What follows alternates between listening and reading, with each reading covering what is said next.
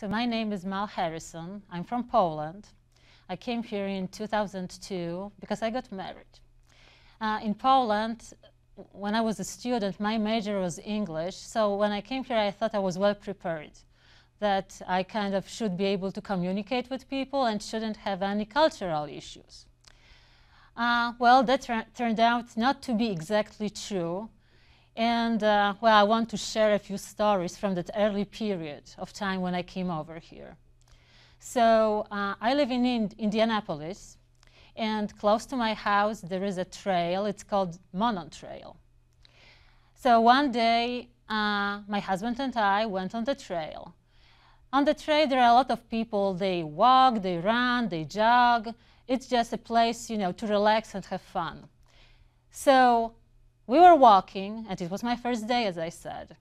And we are passing somebody, a person, and my husband says, "Hi." And this person says, "Hi." And we keep walking. I'm like, okay, maybe they know each other. So in a minute or so, there's another person passing, and this person says, "Hello." My husband says, "Hi, how are you?" This person says, "Fine," and we keep walking, nothing else. So at that point, I'm really, how does he know all these people? But we keep walking. I'm not asking really about it yet. And finally, when another person passed by, and again, there was the same exchange, "Hi, hi, how are you?" I just couldn't stand it anymore. So I asked, "How do you know all these people?" And he said, "I don't.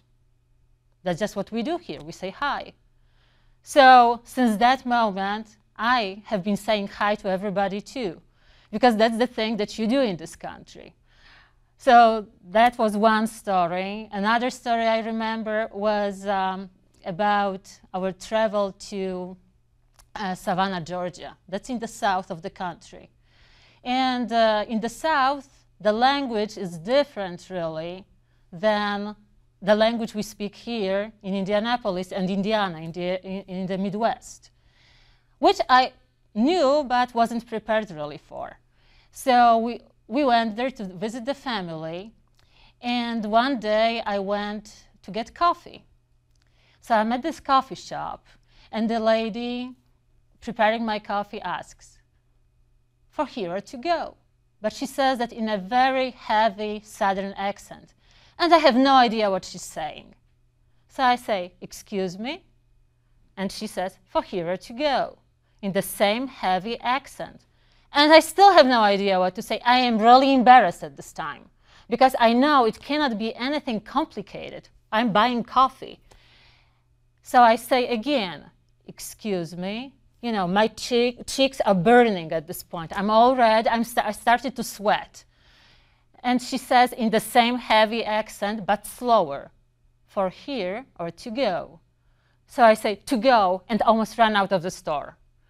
That was something really embarrassing for me. I really felt like, you know, as an English major, I should have done better. Well, but I didn't. But, you know, after a few days of staying in the South, in Savannah, I started understanding what people are saying, and now I don't have any problems. So sometimes you just need time to, you know, get a better understanding of the language.